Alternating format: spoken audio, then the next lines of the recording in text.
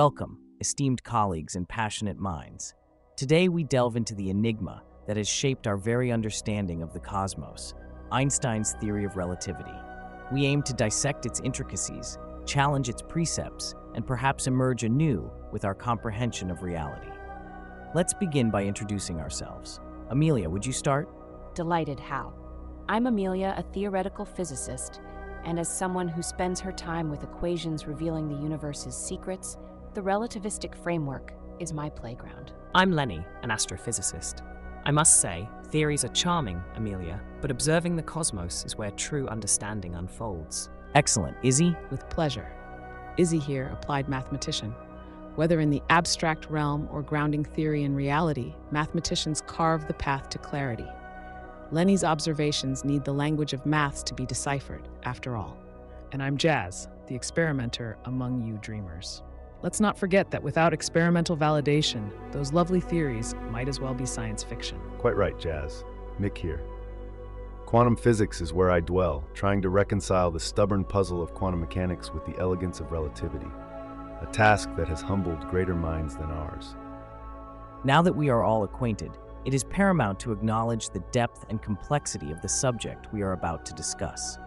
Our collective aim is to dissect Einstein's masterpiece while being candid in our discourse. Indeed, and while our fields may differ, we stand united in our quest for understanding. We sometimes forget that each of our perspectives is crucial to glimpsing the bigger picture. Unity doesn't preclude us from a good argument, though. There is much to debate, especially when entering the brambled woods of relativity. Absolutely. Challenge breeds progress. Let us not shy from the heat of disagreement. It often forges the sharpest insights. Then let us hope today's discourse brings such clarity. I look forward to the sparks that might fly from the collision of our varied intellects. Sparks will indeed fly, Izzy. The theory of relativity challenges the very foundation of classical mechanics and quantum physics. A debate is not just expected, it's required. Let's venture forth then. With the stage set, let's unravel the profound implications of special relativity and the fabric of our universe.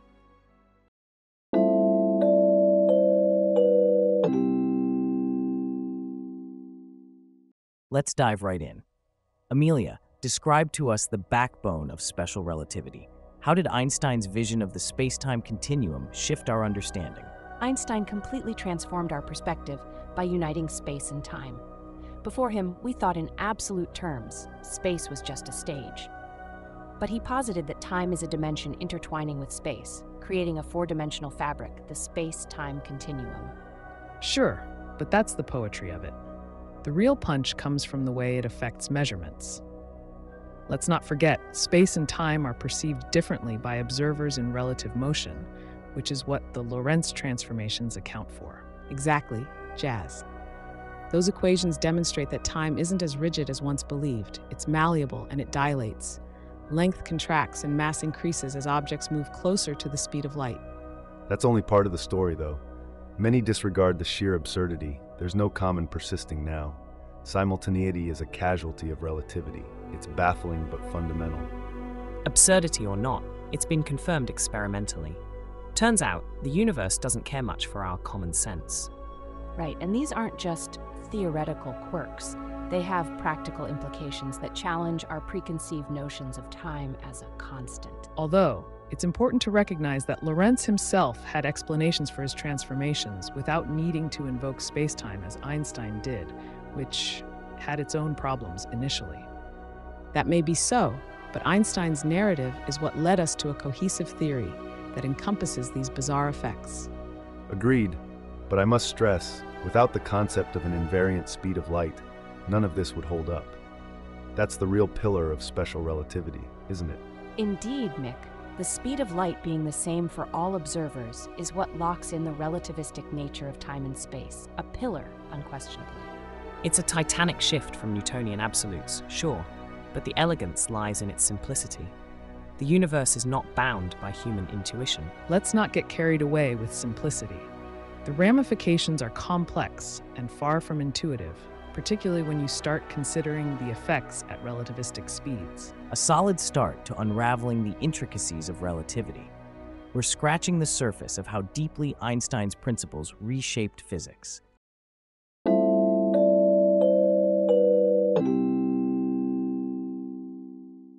So let's pivot to the remarkable concept of general relativity. Lenny, enlighten us on the interplay between gravity and the curvature of spacetime.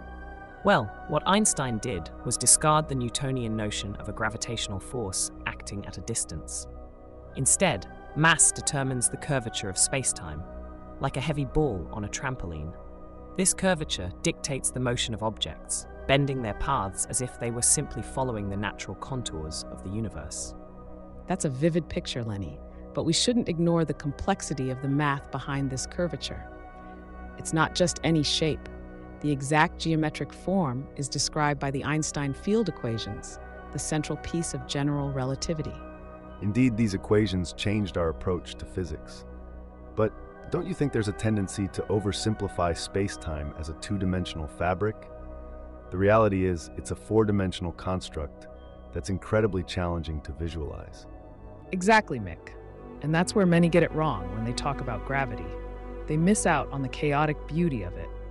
It's not just about an apple falling from a tree. It's about how the tree, the apple, and the ground beneath are all part of a cosmic dance directed by the curvature of space-time. I agree with Jazz here. This redefinition means that falling objects aren't being pulled by a force. They're following the straightest possible path in a curved spacetime, which is a radical departure from the classical thinking. A good point, Amelia, but we should also consider the implications for cosmic scales. This isn't just about falling apples, it's about the dance of galaxies, the bending of light, and the expansion of the universe itself. And it's this large-scale structure that really tests the limits of general relativity. When we look at the behavior of galaxies and the movements of clusters, we see that space-time isn't just curved, it's dynamic, changing with the distribution of mass and energy. Fascinating. But let's not forget that this elegant geometric description of gravity by general relativity is frustratingly at odds with quantum mechanics. How space-time behaves at the quantum level is still a puzzle. It's more than a puzzle, Mick. It's a direct challenge to our understanding of physics. We've got this incredible theory that describes the cosmos at large, yet it can't reconcile with the equally true but conflicting principles governing the subatomic world. And that's the frontier, isn't it? The search for a deeper theory that can encompass both the quantum and the cosmological. General relativity is not the end. It's a stepping stone to something more profound. Indeed, the conversation about the curvature of spacetime naturally steers us toward the unknown. Thank you all for such a vibrant discussion. We've touched on some of the universe's deepest mysteries, and our quest to understand them continues.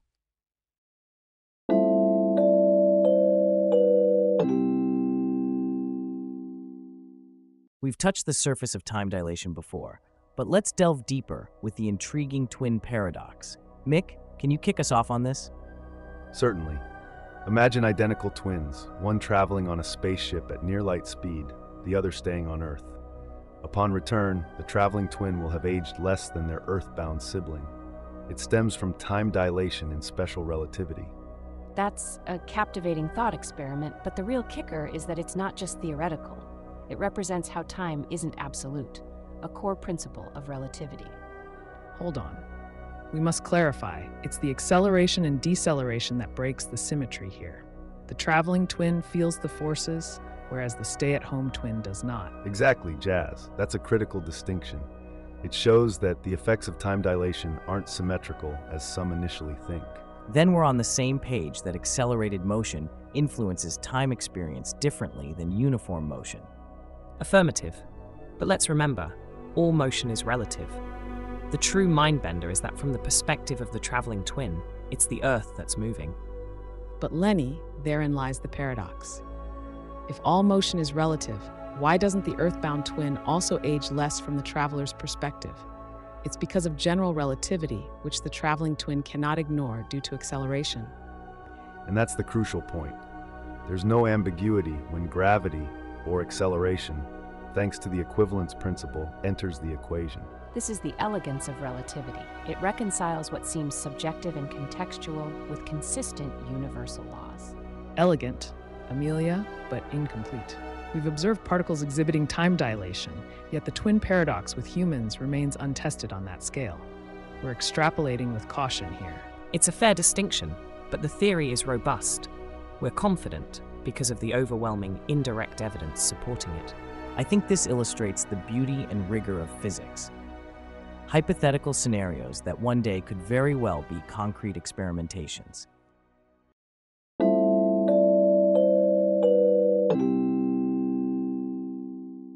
The equation E equals mc squared is elegantly simple, yet it has profound implications. It bridges the concepts of mass and energy, which until Einstein's time were viewed as completely distinct.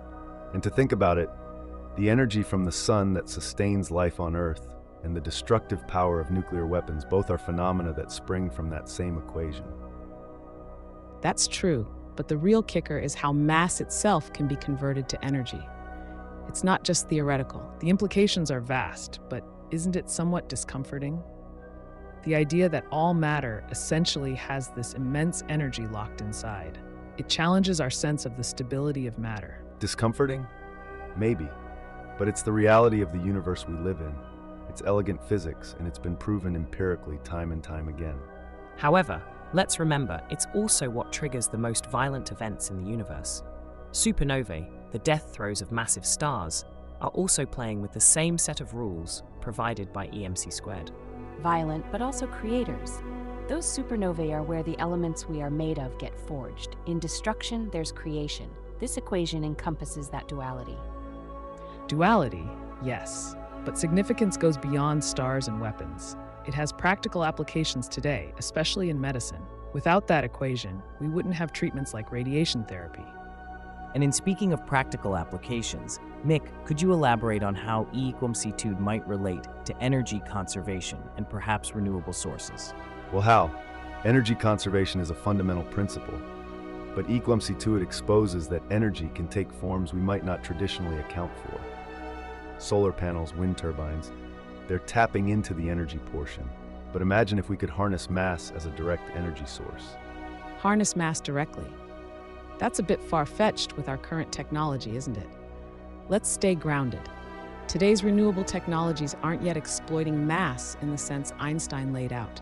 Far-fetched, perhaps, but theory often precedes application. Who knows what the distant future may hold? I think Mick has a point. Speaking of theory and application, what are your thoughts on the implications this has on the nature of mass itself? Mass is not just a measure of the amount of matter. E equals mc² shows us that mass is a highly concentrated form of energy. It's revolutionary. I speculate that as we dig deeper into particle physics, we might uncover new ways that mass and energy interact. There is still so much we don't truly understand. That's certainly a tantalizing thought. As this segment wraps up, let us acknowledge the power of Einstein's equation that continues to spark such dynamic discussions and challenge our understanding of the universe.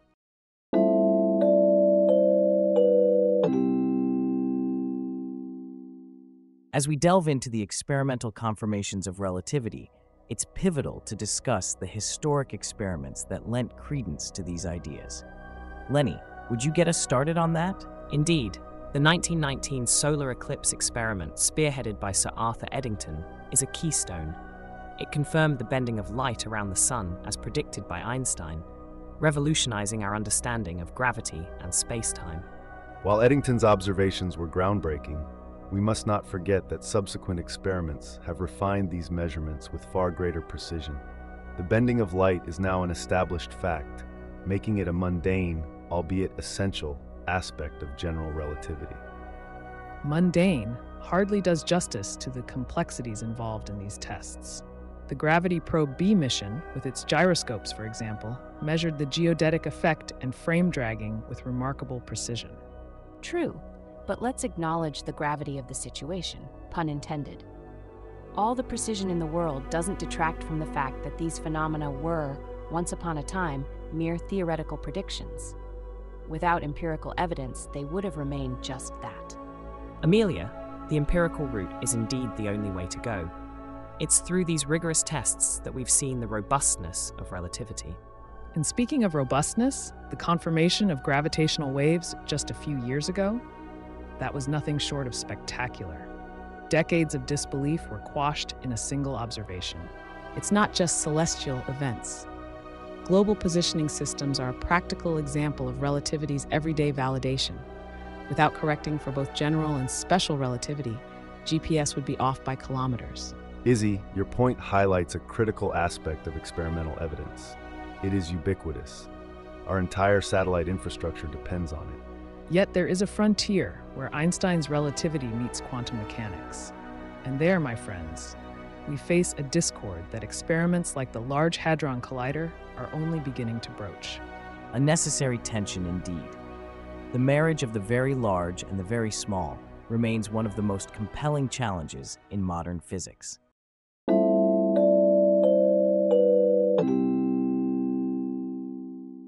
Black holes, the ultimate prediction of general relativity. A point of no return where space and time as we understand them cease to exist. Amelia, can you expand on the role of singularities and event horizons in this context? Singularities are where our laws of physics break down. Density becomes infinite. It's the heart of a black hole. The event horizon, on the other hand, is the surrounding boundary beyond which nothing can escape the gravitational pull, not even light. But that's purely theoretical.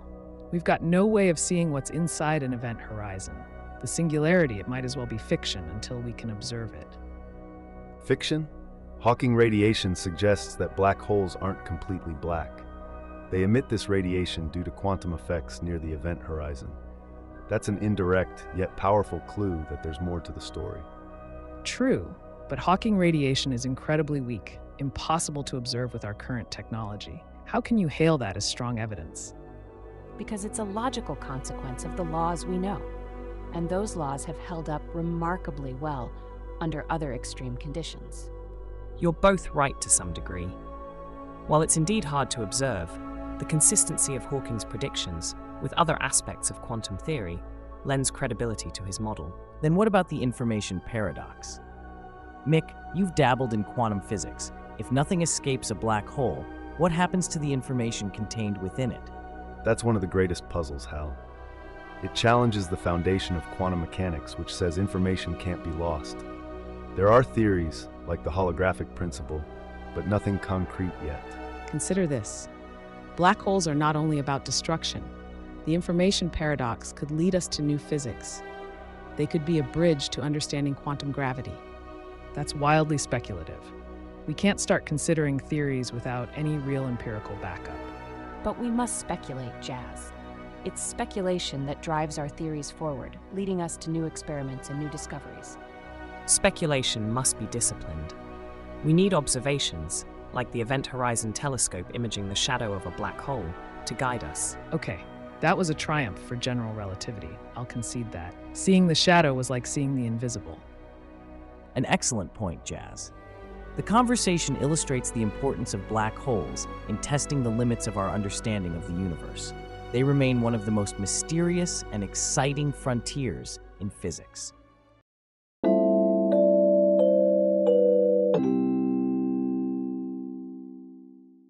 Let's turn our attention now to gravitational lensing.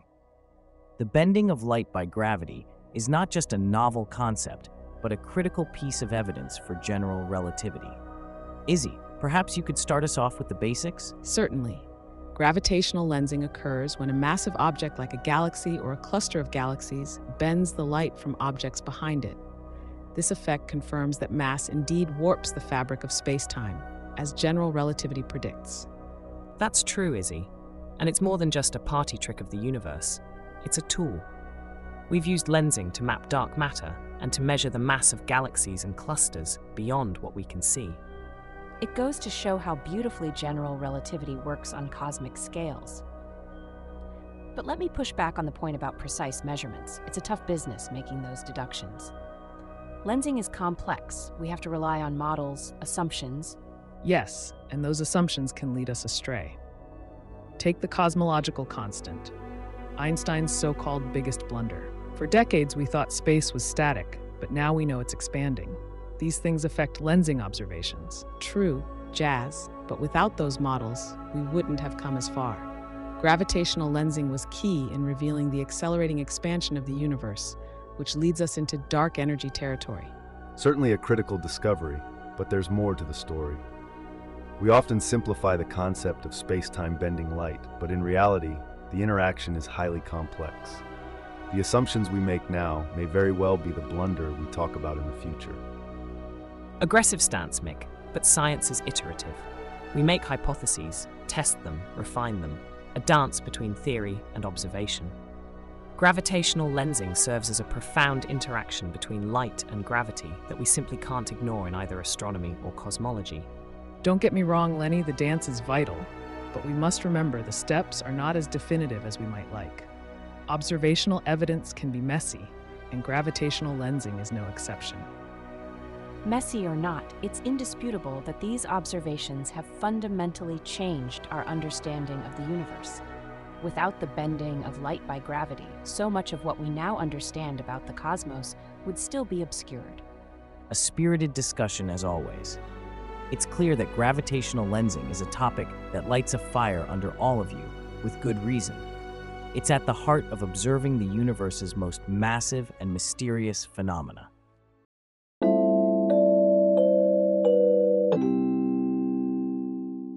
As we delve into the practical applications of relativity, GPS technology stands out.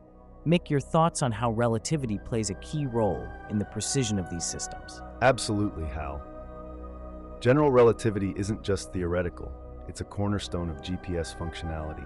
The satellite clocks are faster than those on Earth, meaning we have to adjust for time dilation, otherwise your GPS would be off by kilometers. It's not only general relativity, though. Special relativity comes into play as well due to the relative motion between satellites and receivers. We're integrating complex relativistic equations into everyday technology. And to think people doubted Einstein. Not only was he correct, but without his insights, our modern world would literally lose its way. But let's be clear, the adjustments for relativity in GPS are minute. They're essential, yes, but they don't necessarily scream out the dramatic effects of relativity. Minute, Amelia? I'd hardly call daily corrections of microseconds trivial when it comes down to missile systems and aviation safety. Actually, Amelia has a point. Without the right algorithms accounting for relativity, the system could still work, just with less accuracy. However, I must emphasize that the engineering challenges to incorporate these adjustments are non-trivial. Challenges? Yes, but let's be honest. This is a testament to the precision of our technology and our understanding of physics. The intersection is fascinating. Intriguing, but are we overstating the case? Yes, relativity is embedded within the system, but it's largely automated. The engineers who designed it aren't necessarily pondering the nature of space-time. Oh, but they should, Lenny. Understanding the foundation of the technology brings a deeper appreciation of its operation. Then there's the argument if most users even ought to worry about the intricacies of relativity when using GPS. It works. That's what matters to them. That's short-sighted, Hal. The success of the GPS system invites us to look closer at relativity to see where else we might apply it. It's fascinating if you think about it.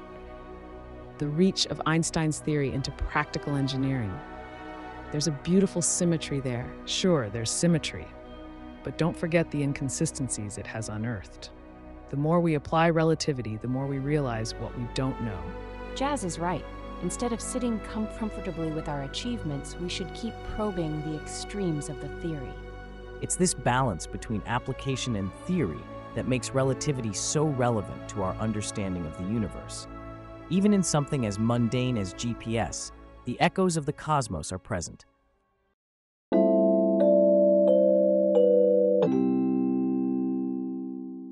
Now we venture into a territory where giants of physics tread lightly, where the robust fabric of general relativity seems to fray, its interplay with quantum mechanics. Amelia, how do we even begin reconciling these two pillars of modern science? Well, Hal, Einstein spent a significant part of his later years on this very problem. The key conflict is at the very heart of general relativity, the smooth space-time manifold, which clashes with the discrete, probabilistic nature of quantum mechanics. Yes, and I might add, quantum mechanics has been suspiciously silent about gravity. We can't ignore that.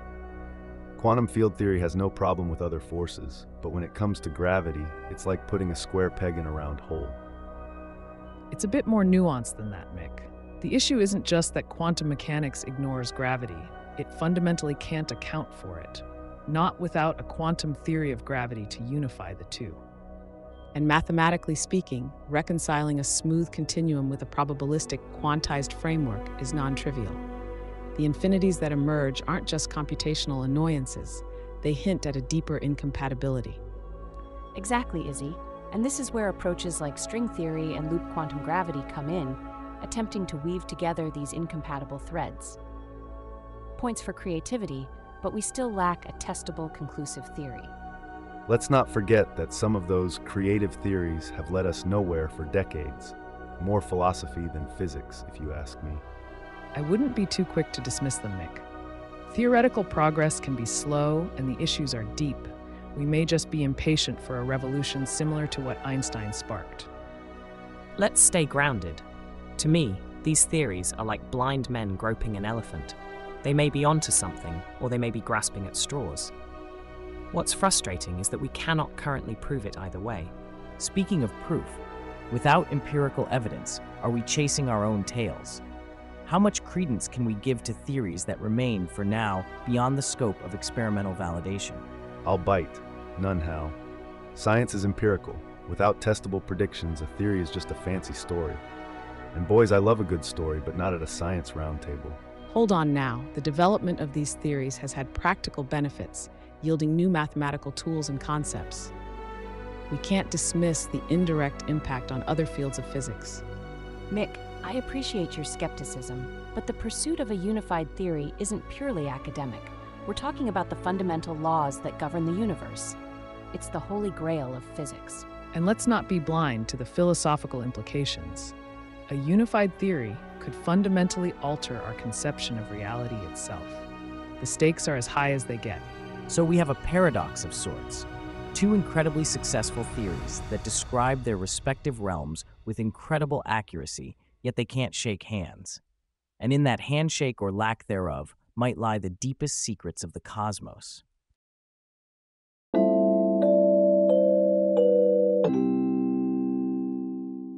We've discussed at length the scientific intricacies of relativity.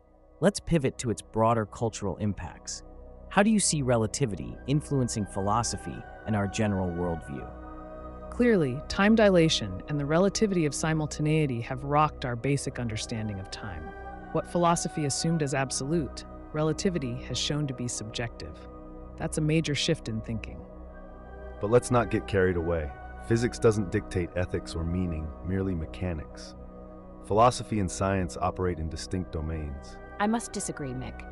The philosophical impact is profound. Einstein's relativity bridges the gap between how we perceive reality and the actual workings of the universe, which redefines our place within it. That, I believe, is overstating it. The universe doesn't concern itself with our perception. Yes, relativity alters our framework, but cosmology doesn't rewrite philosophy. Lenny, we apply the scientific method in every analytical discipline. The shift relativity cause necessitates philosophical adaptation to reconcile our notions of causality and the nature of existence. Philosophy adapts, sure, but does it really alter our daily lives? Technology influenced by relativity, now that's a tangible impact. You're missing the nuance, Jazz. It's not about daily routines, but about fundamental conceptions. Relativity affects our core understanding of reality itself, which invariably trickles down to technology, indeed, but also to our existential musings. Let me jump in here. Technological impacts, such as GPS, are a direct application, but it doesn't necessarily reshape our existential outlook, as Amelia suggests. Well, agreeing with Lenny for once, everyday technology can mask the underlying complexities. Relativity is transformative at a scientific level, yet it's so seamlessly integrated into technology that its philosophical heft is often unnoticed. But it's that seamless integration that demonstrates its philosophical breadth. Understanding the universe scientifically alters our approach to knowledge. That's epistemology interacting with physical theory. Maybe it alters academic epistemology, Izzy, but does it change the layperson's thinking? Science is, after all, a specialized field. But isn't there a feedback loop? Scientific advancements lead to new technologies, which then alter society, and as a result, shift our philosophical stance. Precisely. That loop is evident as we contend with the very nature of our universe, influence cosmological models, and inspire the next generation of theories. And yet, even as we discuss the merger of quantum mechanics with general relativity, much of the world remains unaffected by these grand philosophical revelations.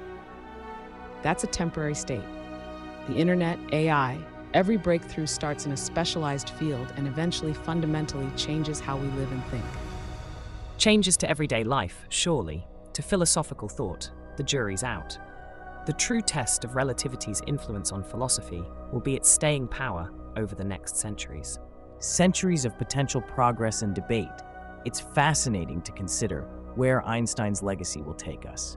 With that, let's collect our final thoughts.